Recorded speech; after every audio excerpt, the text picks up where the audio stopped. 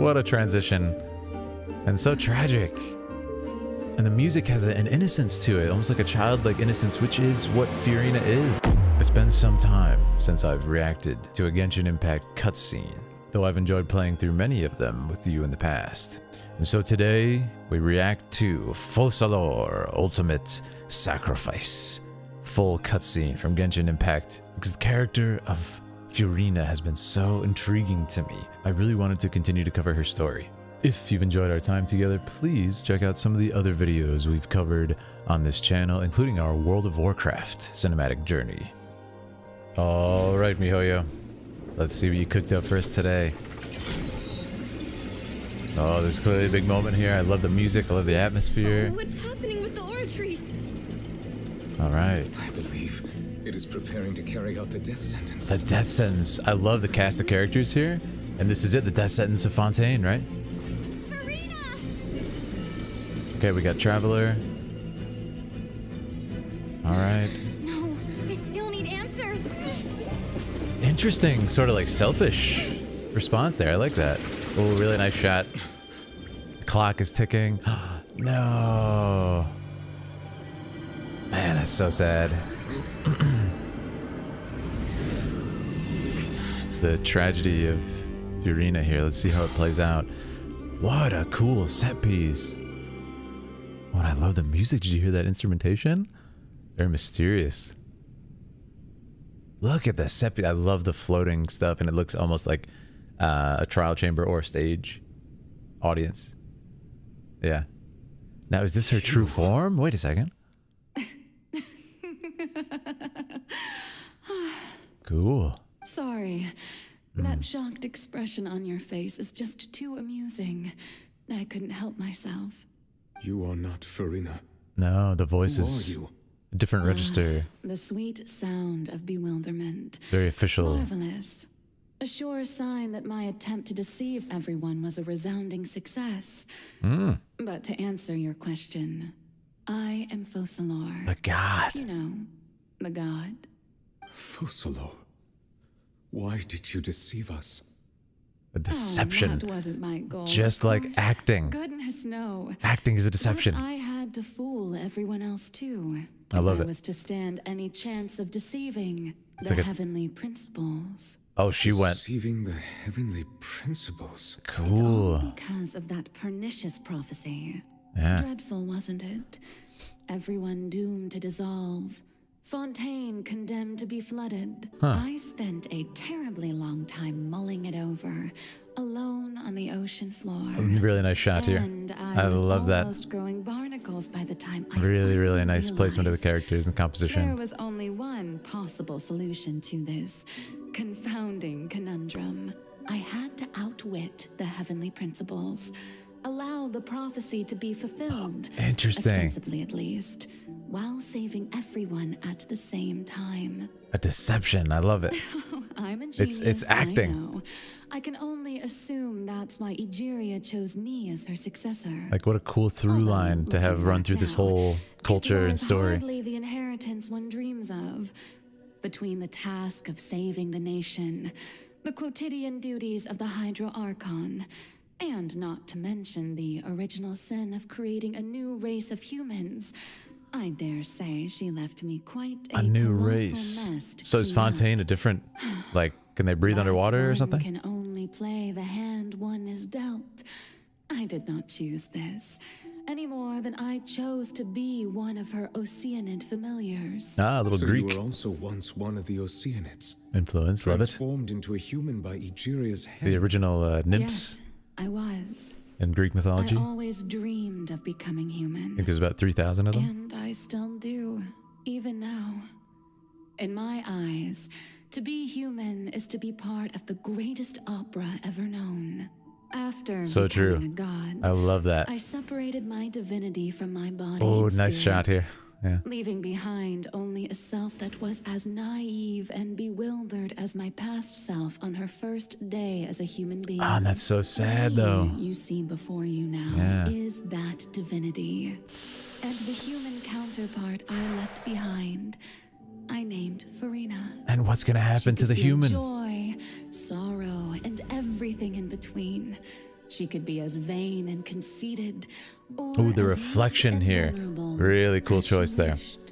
Her The reflection strengths were of a kind of only Focalors. a human could possess. As I were love her this background. shortcomings. I'd be using it in But every shot. my eyes, Farina's humanity was what made her perfect. She was perfectly human in Ooh. every way. So cool. The person I always wanted to be.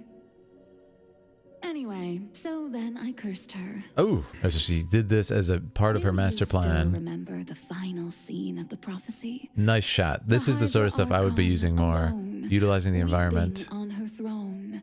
In order that the prophecy might That's appear cool. fulfilled, I invited Farina to be an actress, to play the part of the Hydro Archon in the prophecy. Under the curse Cool. I placed on her, so long as I, Focalors' divinity, continued to exist, she could not die. But nor was she free to live her life in the pursuit of happiness. Huh. Instead, she was forced to take the stage in the opera house, to embrace the role of leading lady, to forever play the part of the god from the prophecy. I love the double meaning of all to that. create a deceitful appearance of that prophecy. Now, did you notice they coming to put her out of pass. focus in this shot? I The background was in suppose now you focus, probably showing that she's not the understand why focus your of, court is her real called the identity. It's opera a really cool epitaph. choice. But Farina is only human, isn't she? Even though she has had a long life, her mind is no stronger than that of any other ordinary human being. I cannot begin to fathom what she has had to endure. So It sad. must have been torture for her. Like that's not her has true self. indeed. Yeah. And although she is, in a sense, me in human form, I most definitely owe her an apology for it. Yes. It's been 500 years. Oh, I love this and shot all too. along, she's been Very playing short, her but- part in the most It was a unimaginably lonely. long, Yeah, there you go. unbearably lonely, and agonizingly painful opera of all time. Jeez. I like the loneliness aspect in the shots that they showed of So her. even Farina Completely doesn't know isolated. the truth? You've never once let her in on the full plan? She couldn't for the deception. Yes, it had to be Yeah. done. To deceive the heavenly principles, you must first deceive yourself. So She interesting. did very well. If she had let her resolve falter even once in these 5 centuries, Wow. Fontaine would have been doomed She to the put most a tragic puppet fate. copy of It herself. seems that So cool. trusting humanity was the right decision after all. I believe that I understand how your deception works, but that is only half the truth, is it not? How would you build on this foundation to save the people of Fontaine? The lighting here is really That cool is the too. There's a most warmth to important it. thing. Ah, good, good. Of course, the Iudex of Fontaine has pinpointed the crux of the issue. Right, right. I'm sure you've long sensed that the Oratrice is no simple machine, yes? I've always suspected that it had its own consciousness. Oh, And Lenny did mention that he heard a human voice within the core chamber. It now seems that that person was you, hidden within the machine all along. Am I right? And then I became one What? with the Oratrice, taking Fontaine's gnosis with me. Yes, it would seem so, wouldn't it? interesting. Alas, your understanding of this device still lacks sufficient depth. In truth, it is no enactor of justice.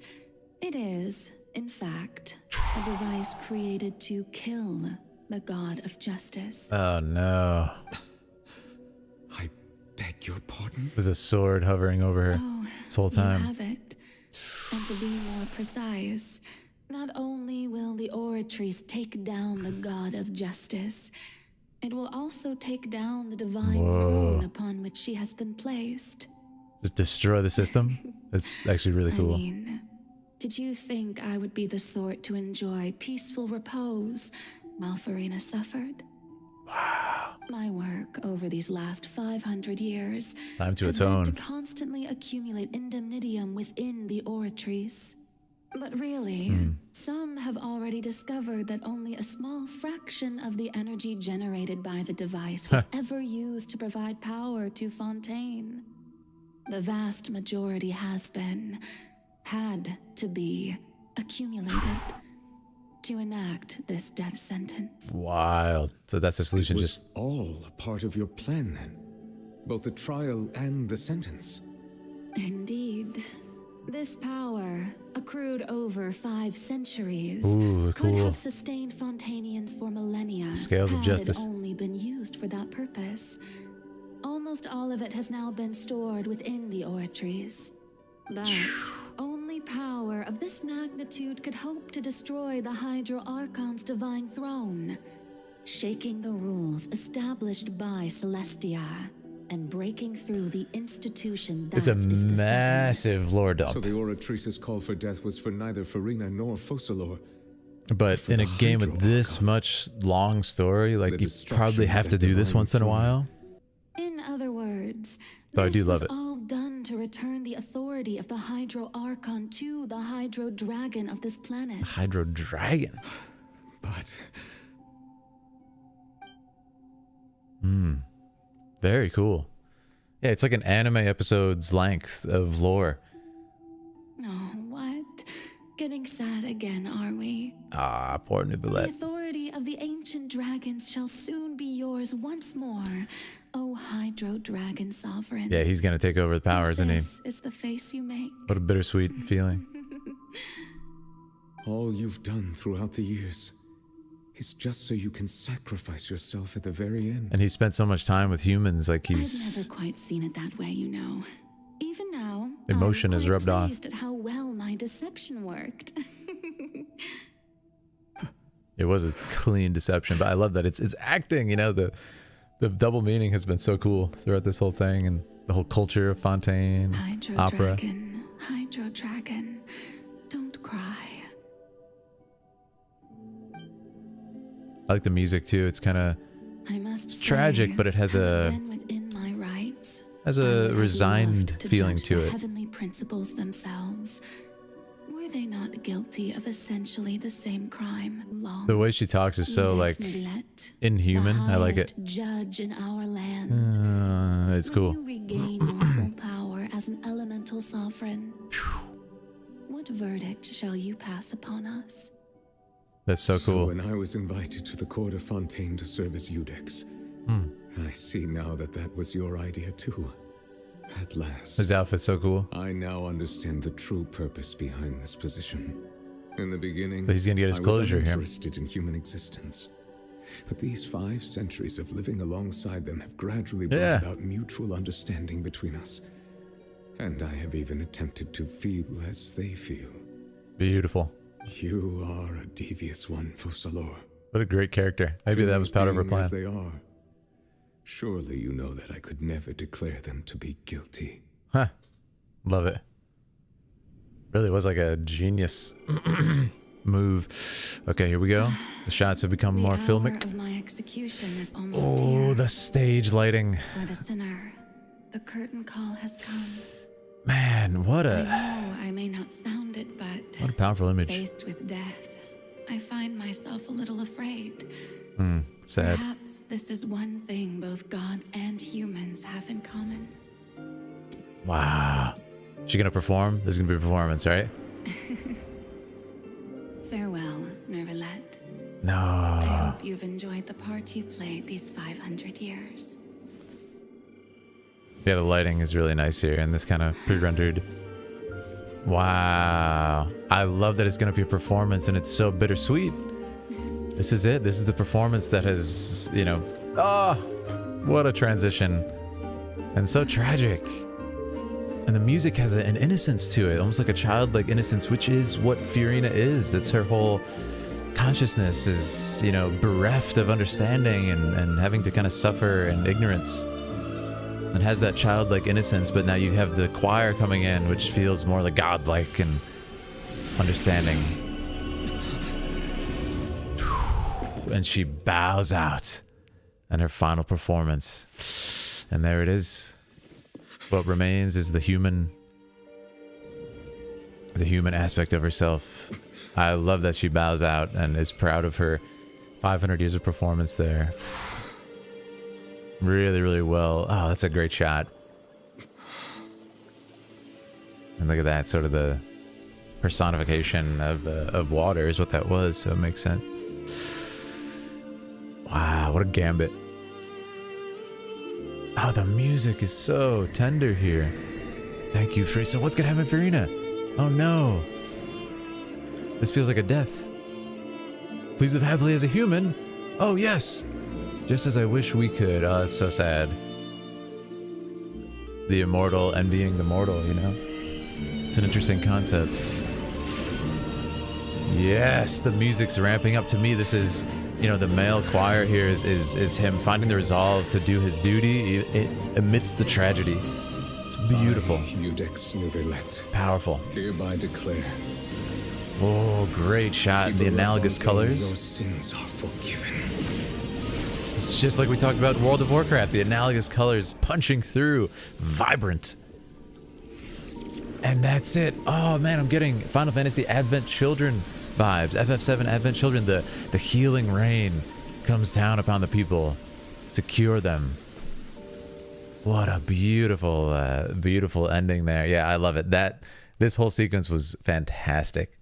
It was really fantastic. I love the stage lighting, but it's also, you know, sort of like the markedness of her demise. It's the almost like the target of this sword that's going to come down on her. And she's performing, you know, amidst that tragedy and amidst that death sentence. And then she bows. And what I love about it is she says that, you know, even the gods fear death. Perhaps that's the one thing we share with humans. But notice not for one moment does she falter in her extreme, you know, dedication to her purpose, to her plan, which is like a godlike aspect, right? Not even once. She bows out, doesn't show fear. And there's that moment where you see the close-up of her eyes that, you know, maybe... Curtain call has come with death is one thing both gods maybe there's a slight flicker of fear in the shot, but you know, you don't really see it because she is not human. She kind of just, you know, closes her eyes and washes it away.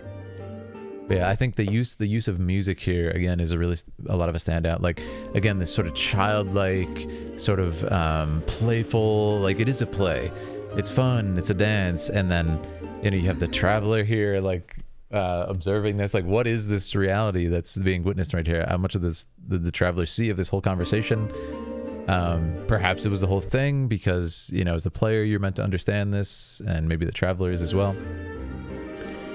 But I love it. It's so whimsical, this whole thing. There's a feeling of and that duality of human and divine is so well voiced. The choir, yeah. And that choir, like, it's so meaningful. Like, the choir comes in for this little section right when it transitions back to her, to Focalors, and you have this little performance from the choir, which feels divine, and then it cuts out. Is like the final moment of being divine. I think that's really beautiful. And I mean, what's he gonna do against that? It was kind of implied that it's like a very powerful force, as would need to be to destroy divinity, hence why she built it up for 500 years. And then that's it, you know, the hat remains, the innocence, the suffering, the humanity, right? That's what it is to be human. It reminds me of a fantastic line from Kingdom Hearts 3, where it's essentially the idea of is, without, you know, I'm paraphrasing here, you know, it is human to feel pain. Like, pain is to be human. And it's like, wow, how much strength it must be to be a human. And I think I see that idea voiced very well here. This is what happens when you're human, you know? Beaten down and broken at times. We all are. But that's what it means, you know? To be impermanent beings. Live happily. So now I'm so curious what happens to Fiorina after this. And, we'll have to wait and see, I suppose. But yeah, really, really well done. This was cool. It's like an anime episode length cutscene, which is really interesting to enjoy with you guys. I really thought it was awesome. Like I said, sort of for pacing reasons, it was a massive lore dump, like kind of right at the end of this. But they kind of had to say a lot of that. So I think it was great. I think it was well done. And then this was the payoff, this amazing cutscene at the end.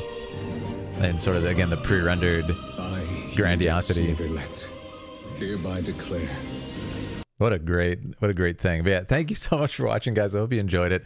I hope you've been enjoying. We've been putting out a lot of content on the channel the last few days, and I want to continue to do it. So thank you, everybody, for being here. Make sure to subscribe if you're new. And, you know, if you want to join us on our World of Warcraft journey, we're working on that. We've got Final Fantasy content on the way. I'm still working on that video essay. It's just taking a long time. And I can't wait to share all this stuff with you guys. So thank you very much. And let me know what you think in the comments of this amazing scene. See you guys.